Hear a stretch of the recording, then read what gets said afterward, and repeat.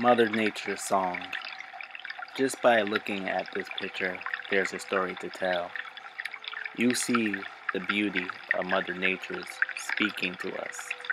The way the water roams, the way the plants dance in sync with the waves of the water, the way the rock accepts the water with a big hug of acceptance, the way the birds sing and the bugs ding.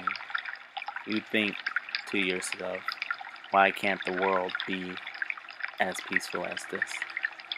Why can't we be like the rock who accepts the water with a hug, like the way the breeze dances with the plants?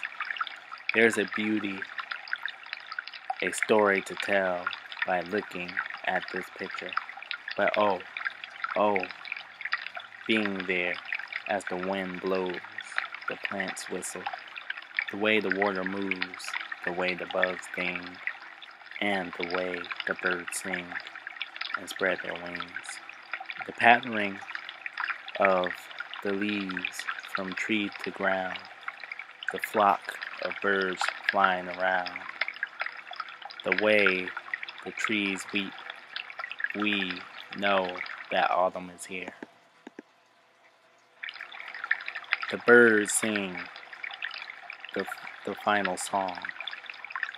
The bugs make their final thing, and Mother Nature begins to sing, goodbye, summer rain.